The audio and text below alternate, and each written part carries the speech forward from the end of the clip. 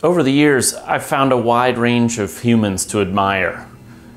Not because they were perfect, but because they pushed themselves to some limit of potential.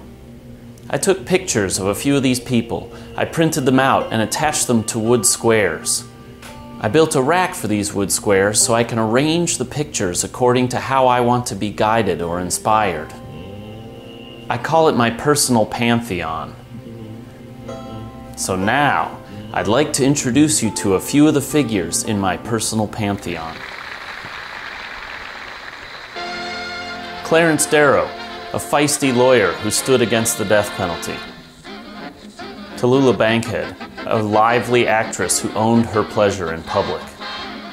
Art Tatum left ecstatic trails with impossibly busy fingers on lucky pianos.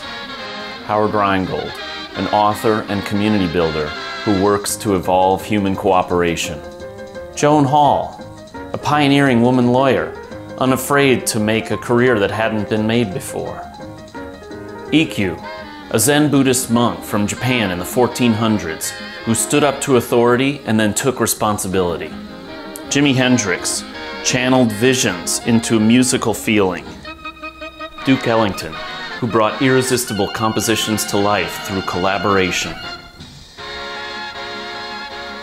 I want to understand how other people have lived and stayed alive through pain.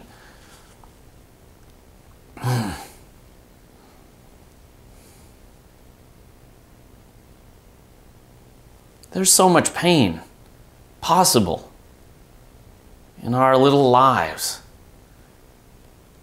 How can we steer ourselves towards pleasure or meaning or relieving suffering for other people?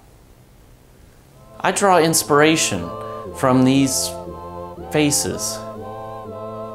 So now I want to ask, who is in your personal Pantheon? And where would you keep it?